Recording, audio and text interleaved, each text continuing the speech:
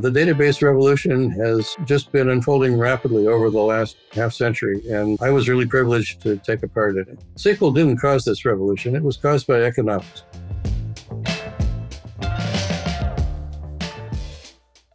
Hi, Don. Welcome to the show. Hi, Richie. Thank you. Pleasure to be here. I'd love to start by just finding out how you first became interested in databases. Well, I'll start from the beginning. In 1970, I was finishing my graduate studies at Stanford, and I took my first professional job with IBM at the Watson Research Center in Yorktown Heights, New York. I moved from California to New York in the winter, which was not a move I'd recommend if you enjoy warm weather. A few months later, my friend Ray Boyce also completed his graduate work at Purdue, and he joined IBM at the same location where I was. Well, Yorktown was the central research facility of IBM, and the mission of IBM Research is to study technologies that might influence IBM's future products. And in 1970, there was kind of a revolution going on. The cost of computing was coming down very quickly, and lots of companies were putting data online for the first time. And this seemed like a business opportunity. So the group that Ray and I were in was assigned to study the state of the art in database management with an eye to influencing IBM's future products. Okay. And what was this first database that you got interested in? Well, we studied something called the DBTG report. So let me tell you where that came from and why we were interested in it. In the early 1970s, the most respected person in the database industry was a guy named Charles Bachman of General Electric, known to his friends as Charlie. And Charlie had actually invented the concept of a database management system. He was the first one to call for a separate software layer to manage data that was shared by multiple applications. And this was a pretty important concept. And for inventing the database management system, basically, Charlie received the ACM Turing Award, which is the most prestigious award in computer science. Well, Charlie had actually built a database management system that was called IDS, stood for Integrated Data Store. And IDS stored information in the form of records and connections between records. You could think of them as pointers. In IDS, a program could navigate through what Charlie called data space, moving from one record to another by following these pointers to find an answer to a question. And in fact, when Charlie gave his Turing Award lecture, he titled it The Programmer as Navigator. Well, one of the most popular business programming languages at the time was COBOL, and there was a movement to add database management functions to COBOL. And a committee was formed for this purpose called the Database Task Group, which was abbreviated DBTG. Charlie was a member of DBTG. And the group published a report in 1971 defining a set of commands for navigating in data space based on Charlie's ideas. Well, the DBTG report was pretty important at the time. Ray and I spent some time studying it. It was wonderfully complicated. It had currency indicators, set of current selection rules. It had a find command with 7 different versions. It could do a pretty good job of answering questions that were anticipated in the database design. But for unanticipated questions, sometimes you were out of luck. Ray and I wrote a review of the DBTG report, and we suggested some incremental improvements. We thought if we could manage to understand something as complicated as DBTG, our careers would be off to a good start. That's funny. I love the analogy there of working with data as being navigating. I think it's a phrase that's not often used, but you do spend so much time trying to work out how different bits of data are connected together. And it sounds like this idea of data being connected is leading towards the idea of relationships between data and relational databases. So can you talk me through how relational databases came about and how you got interested in them? Well, sure. All this came about because of a paper written by Ted Kopp. Ted was a scientist at IBM's research laboratory in San Jose, California. And in June of 1970, he published what became a very famous paper called A Relational Model of Data for Large Shared Data Banks. The basic point of Ted's paper was that Charlie Bachman had gotten it all wrong. and that navigating through data space was a bad idea. Ted thought that database queries should not look like programs that tell the computer what to do. He wanted to express queries in a high-level, non-procedural language. He liked to say, tell me what you want, not how to find it. Well, I read Ted's paper as part of my learning process in getting up to speed on the state of the art in databases. And on first reading, I wasn't much impressed with this paper. Ted was basically a mathematician, and his paper contained a lot of mathematical jargon. It defined a relation as a subset of the Cartesian product of a set of domains. And it introduced concepts like data independence and normalization and operators like permutation and projection and join. And my impression of all this was that Codd's paper was interesting from a theoretical point of view, but I couldn't see that it was really grounded in practical engineering. But I kept on hearing more about this relational data model. I heard about a symposium that was going to be held in Miami Beach in December of 1972, and it was going to feature a tutorial on relational databases. Well, traveling to Miami in the winter had a certain appeal, so I got permission to attend this symposium. It was called the COINS 72 Symposium, Conference on Information Systems. And I actually met Ted Codd for the first time on the beach at Fontainebleau Hotel.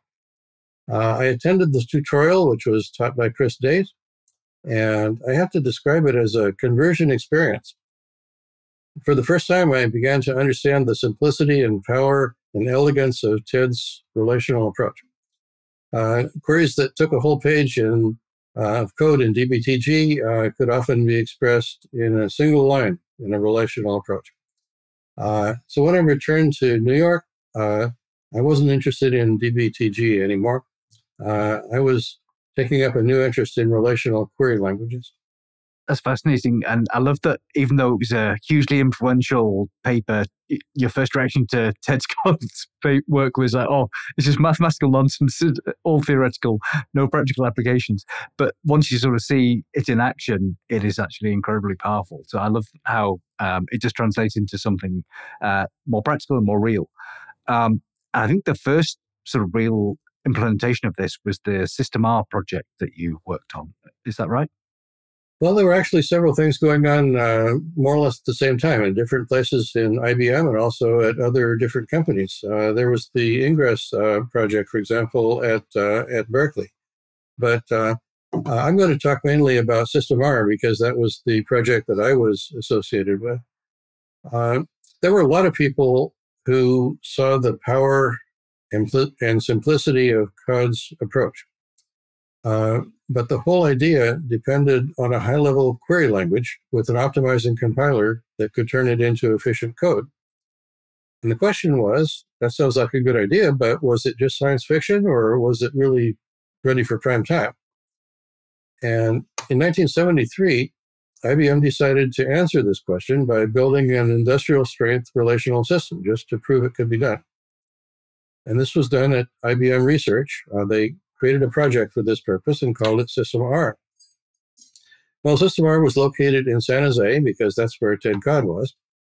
And there were about 14 people, including Ray and myself, who were gathered from several IBM sites all over the country to come together and work on this System R project. Well, I wasn't very happy about moving to New York at that time. I'm sorry, about moving from New York to San Jose at that time. I had just bought a house, and my wife had a good job teaching high school.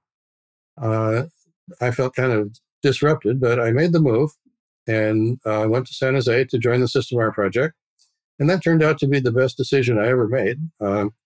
Working on IBM's first relational database system really turned out to be the opportunity of a lifetime. It's interesting how these cross-country moves have been problematic each time.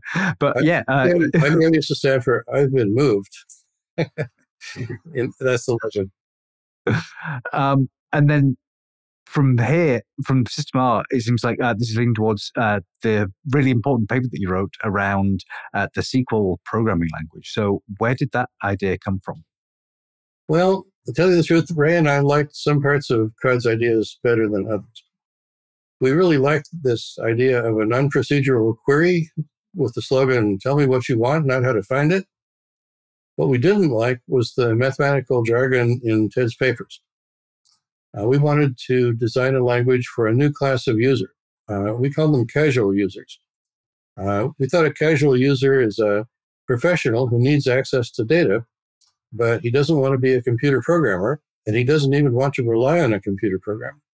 He might be a urban planner or a financial analyst or an insurance company executive, and he might have questions that vary from day to day, and he might want his results pretty quickly. Well, the database systems of the 1970s just didn't meet these requirements. So to serve this casual user, Ray and I wanted to design a new language, and we set certain goals for it. Number one, we wanted to use the term tables instead of relations. Everybody knows what a table is. Number two, we wanted to base the language on ordinary English words like select. And goal number three, the language should have no special symbols, and it should be easy to type on a keyboard. And goal number four, which is maybe the most challenging one, we wanted it to have something that we called the walk up and read property, meaning in simple cases, a user with no special training should be able to understand a query just by reading it. Well, those were the goals that we set for ourselves, and we called this new language SQL, which was an acronym for a Structured English Query Language. It's amazing how the things you were worrying about back then, 50 years ago, are things that we're still worrying about now. So, for example, there's a big push at the moment to make data more accessible to everyone, regardless of whether you have a technical background or not. And I find it fascinating that this is something you worried about when you were first designing the SQL language, that people who didn't have this strong mathematical background could still make use of the technology. So you mentioned the idea of walk up and read. So people just walk up, look at the code, and it makes sense to them. It sounds like a difficult thing to measure. So how do you know if you've been successful at that? That's a good question. It's a hard thing to do, and it's a hard thing to measure. And I'll never know really how successful we were, but we had a psychologist on the staff named Phyllis Reisner. And Phyllis conducted an experiment at San Jose State University teaching SQL to college students who'd had no programming experience at all, and recording their progress and the kinds of errors that they made. It turned out that these college students could become proficient in SQL after a few hours of instruction. Their most common error was something funny. They would forget to put quotes around strings. For example, if a query contained the phrase name equals Fred, you had to put quotes around Fred to indicate that it's a constant string, somebody's name, rather than the name of a column. Well, that's an important distinction, but a lot of students never understood it and tended not to put quotes around anything. I can confirm that is still a problem in every programming language 50 years later, forgetting to quote your strings and putting bits of syntax in the wrong place. So after you've sort of designed this language, I think it was initially used just within IBM. How did it travel outside outside that organization? Well, Ray and I published the first SQL paper at a conference called SIGFIDET in Ann Arbor, Michigan in June of 1974. SIGFIDET has since changed its name to SIGMOD, the Special Interest Group on Management of Data, and it's now probably the most prestigious annual database conference. This conference in 1974 was very interesting because it featured a panel discussion between Ted Cudd and Charlie Bachman. Now, this was called a panel discussion, but everybody knew it was a debate. And in my view, Ted Cudd was the winner of this debate. I think after this conference in 1974, Ted's relational approach was considered to be the new mainstream in database management. So that's why I consider that this year, 1974, starts the clock on what I've called 50 years of relational databases. And since the first SQL paper appeared in this conference, it also kind of starts the clock on 50 years of SQL. I have a question for you on this, because in this paper on SQL, it's spelled SEQUL, EL, now been shortened. Even today, there's a lot of confusion about, do I call it SQL? Do I call it SQL? I'd really love to have an official answer on this. Which do you prefer? Well, at some point, after publishing our paper, we got a letter from somebody's lawyer that said we couldn't use the name SQL anymore. It was somebody's registered trademark. So we had to officially shorten the name to SQL, which stood for Structured Query Language. So the official name of the language is now SQL, but SQL is a lot easier to say than SQL. So I usually just pronounce the name SQL and hope I won't get in any trouble for doing that. All right, we have an official answer there. That's brilliant. I like that both ways are possible. One's better for writing and one's better for speaking. So when I interrupted you, you were talking about the SQL paper. Can you tell me what happened once the paper was published? Actually, the next thing that happened was a tragedy. That SQL paper was the last thing that Ray Boyce and I did together. Less than a month after the SIGFIDET conference, my friend Ray died suddenly and unexpectedly of a brain aneurysm. It's a very sad event, and even 50 years later, it feels like a real tragedy. So I'm sure it must have been a shock to you. Could you maybe tell me a bit about what it was like working with Ray? Yeah, Ray was my best friend. We moved from New York to California together. We lived near each other. We carpooled to work. I drove Ray to work at IBM on the day he had his aneurysm attack, and he was taken away in an ambulance. Ray and I used to play something we called the query game. We were experimenting with different query language designs. We'd take turns dreaming up queries and challenging each other to express them. We explored a lot of ideas in those days, and at the end of the day, we couldn't remember which one of us was responsible for any given idea. Collaborating with Ray was the best part of my job. That's wonderful that you have fond memories of working with him. And again, yeah, I'm sorry that such a tragedy happened to him and to your friend. I'm wondering, so after you'd had this sort of revolutionary paper, things are starting to get popular, or who were the first people that took on this idea? Who was using SQL to begin with? Well, you have to remember that System R was a research prototype. It was not an IBM product. So you couldn't just go somewhere and buy it. As a research group, we wanted to gain some visibility inside IBM. And to do that, we needed to have some users. So we distributed System R to about a dozen internal IBM sites, and also on a joint study basis to 3 frontline IBM customers. That was Boeing and Pratt Whitney and Upjohn. And we had quarterly meetings with all of our users to learn about their experiences and respond to their suggestions. It was during this period that we had to shorten the name to SQL. Okay, so it was a lawsuit that intervened there. Those darn lawyers. Okay. All right, so to begin with, it was a research project. And then when was SQL first commercialized? Well, since SQL was invented at IBM Research, you might expect that IBM would be the first to bring it to market. But that's not actually the way it turned out, interestingly enough.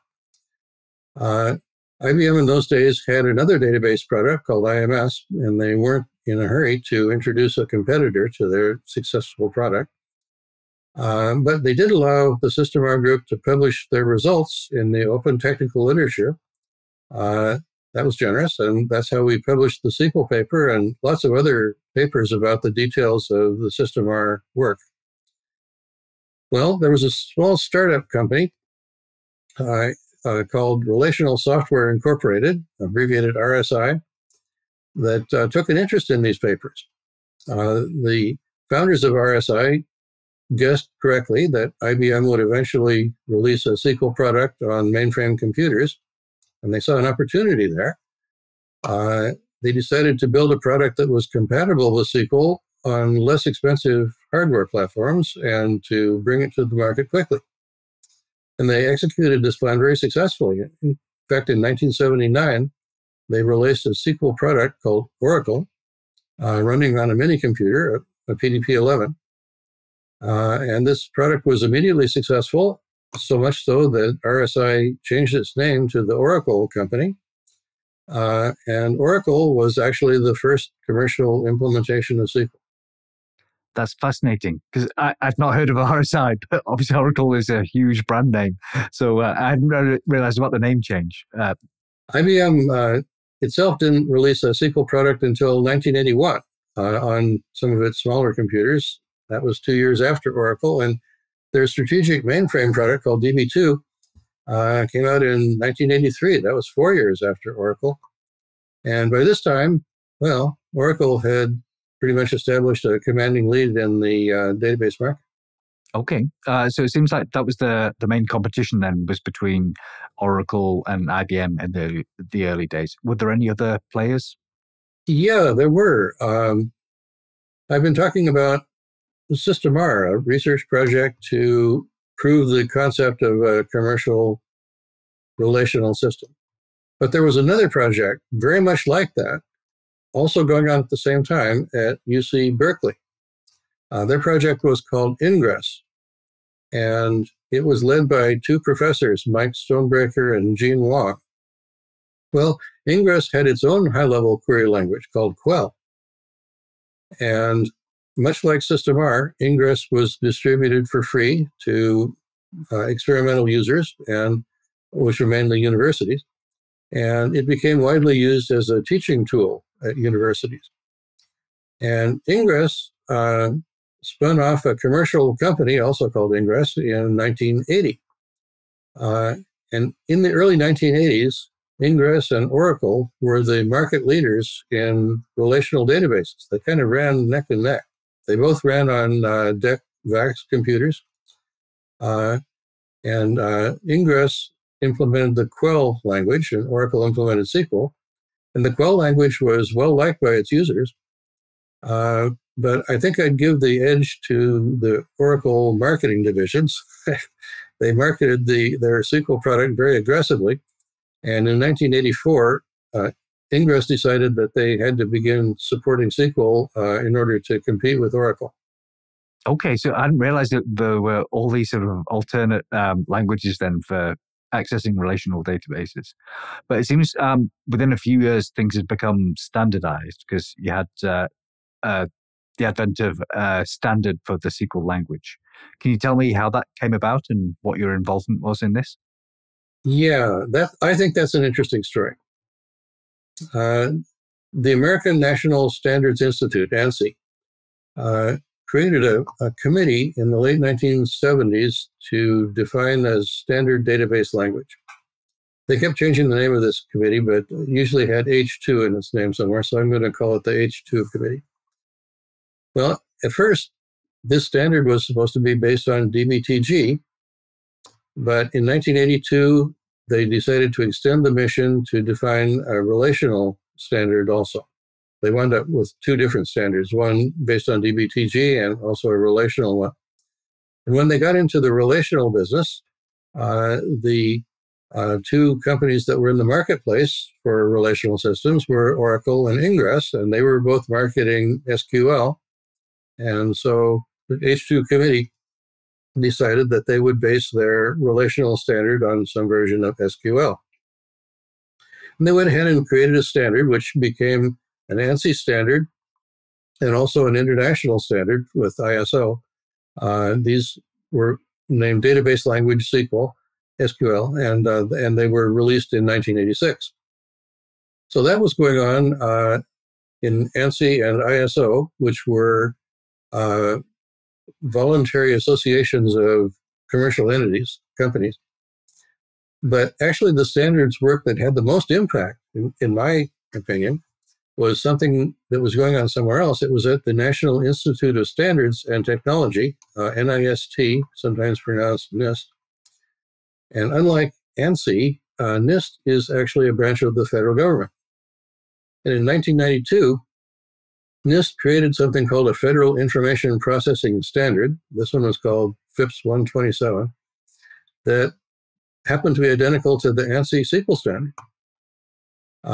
And even more important, they provided a test suite and a validation service for conformance to this standard. And companies whose database product passed the validation test received a license to sell their products to the federal government. Well, several companies did this, and this gave a big boost to the commercial presence of the SQL language because you could sell it to the government. Well, the SQL standard has evolved a lot over the last 50 years. It started out pretty simple, and it just kept growing. A lot of new features have been added, date and time data types, outer joins, recursive queries, the list goes on and on. A new revision has come out about every 5 years. The latest one came out in 2023. And I think the standardization product has had several good effects on the industry. Number one, it gave customers confidence that they had multiple sources where they could buy their database software. Number two, it gave vendors a way to evolve their products while maintaining compatibility with each other. And number three, it brought some really smart people together to evaluate requirements and make proposals. This H2 SQL Standards Committee has been meeting on a regular basis for a long time now, many years. I love that the fact that the language became standardized helped increase adoption because it gives people trust that this is an official thing and that you know what you're getting. So that just seemed like a pretty important milestone. I'm wondering, are there any other important milestones in the early history of SQL that you think are important? Sure. Before we leave the standards subject, I want to give a disclaimer here. During the decade of the 80s, when a lot of this standards work was being done, I actually took a leave from the database world and got involved in desktop publishing. That seemed to me to be the exciting thing that was happening in the 1980s. But IBM finally decided not to go into that business, so I returned to the database world around 1990. But by that time, a lot of the standards work had already been done, so the credit for that belongs to other people. Well, during the 1980s, the revolution in data management really hit full stride. The cost of computing and storage kept on coming down. The volume of data generated by businesses just expanded enormously. Almost every business needed to acquire a system to manage their data. Oracle, of course, continued to prosper, but lots of other new relational products entered the market. There was DB2 and Informix and Sybase and Tandem and Microsoft SQL Server.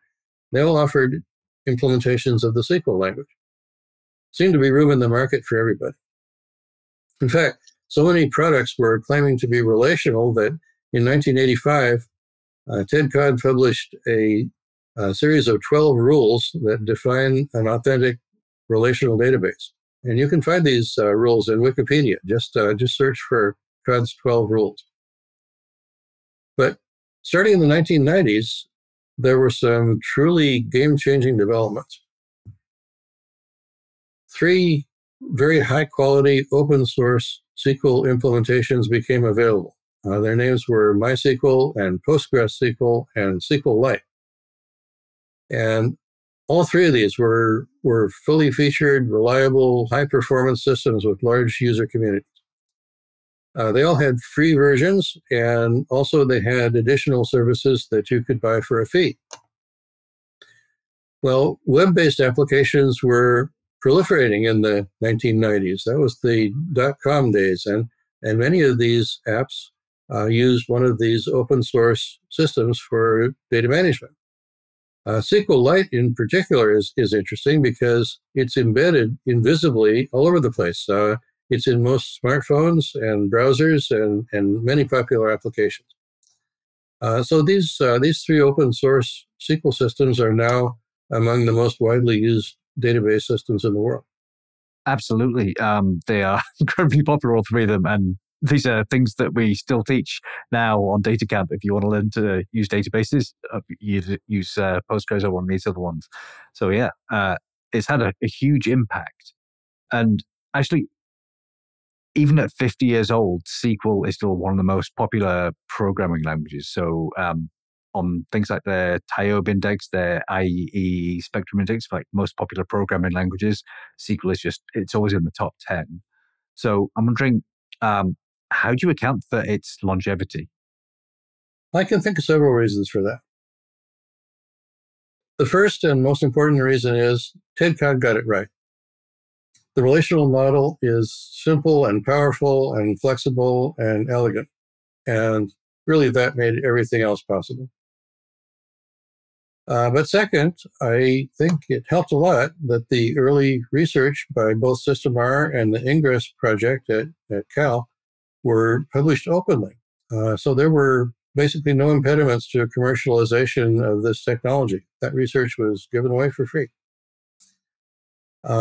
Third, I think the ANSI standard provided a well-defined language specification and a way for the language to evolve to meet new requirements. And that kept it alive and well as new requirements came along over a period of decades.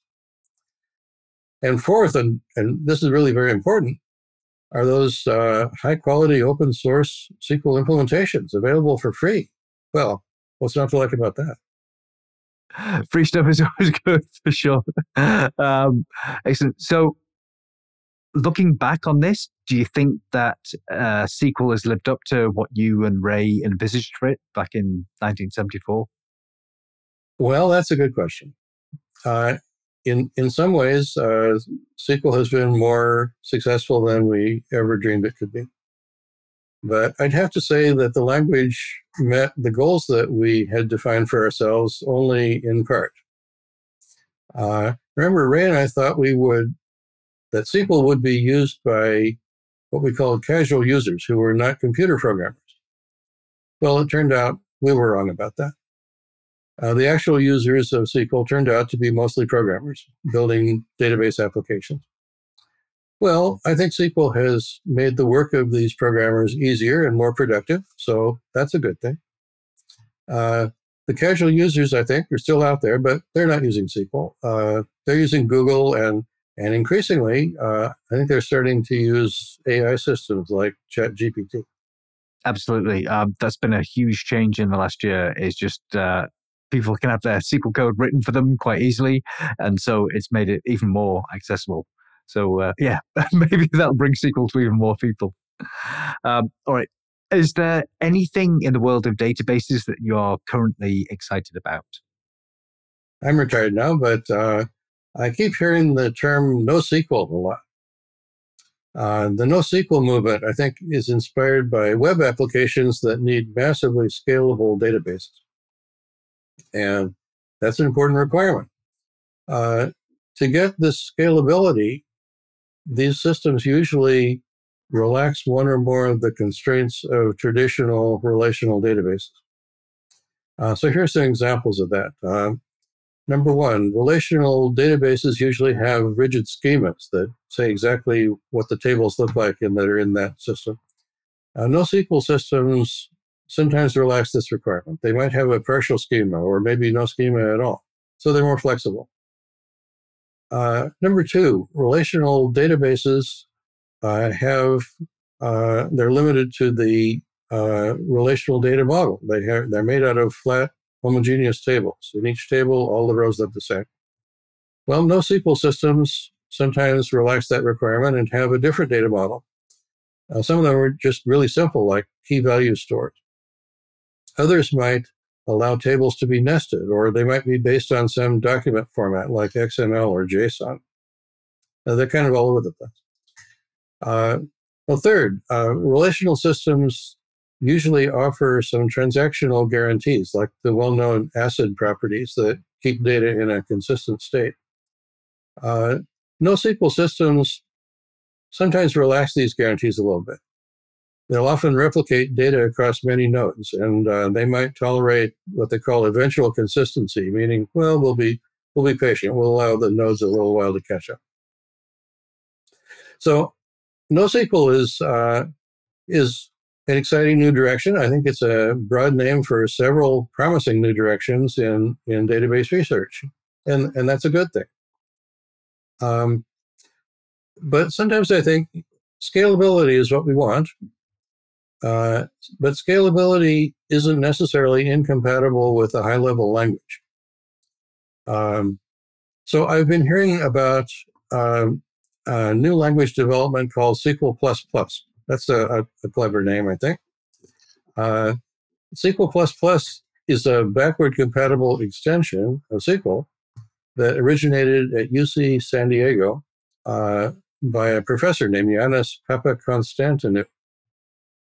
And SQL++ has been implemented. It's available in open source form from the Asterix data project at UC Irvine, led by Professor Mike Carey. So you can get it in GitHub. And also, there are some commercial versions of SQL++ coming out. They're being marketed by Couchbase and by Amazon Web Services. The Amazon version goes by a different name, Particle, but it's basically SQL++. Well, SQL++, it's one of those schema optional languages. And for a data model, it operates on collections of JSON documents, which you can also view as nested tables. The correspondence between a JSON document and a nest of tables is the thing that makes SQL++ compatible with earlier versions of SQL that operated on tables. So if you're interested in this, you can get more information by just Googling SQL++. Okay. That's interesting because the SQL language has been, there have been some updates, but not that many updates to it. And so having a new language that's sort of similar to SQL and backwards compatible just seem like a pretty good innovation. All right. So just to wrap up, do you have any final advice for fans of SQL? When I look back over my own career, I think of it as a case of being in the right place at the right time. The database revolution has just been unfolding rapidly over the last half century, and I was really privileged to take a part in it. SQL didn't cause this revolution. It was caused by economics. Hardware was getting faster and cheaper at an exponential rate.